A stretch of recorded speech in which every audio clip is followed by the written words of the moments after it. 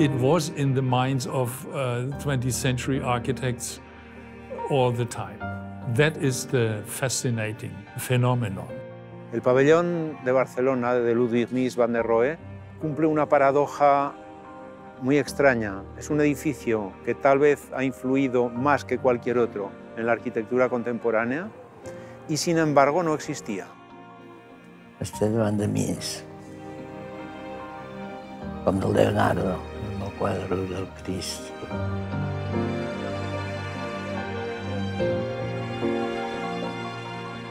The Barcelona Pavilion is such an extraordinary story because, on the one hand, is one of the most famous buildings in the history of modern architecture. And on the other, it is so surrounded by myths, kind of half understandings. Ich kann mir nicht vorstellen,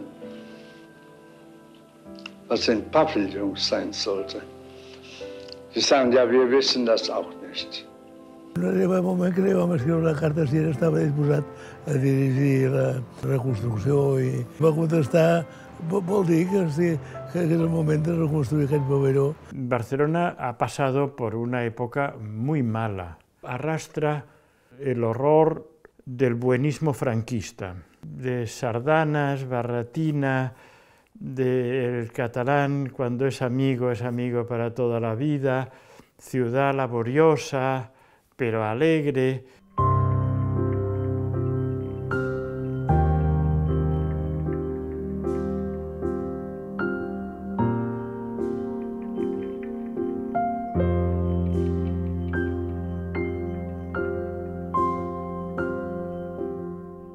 There is a very strong, almost,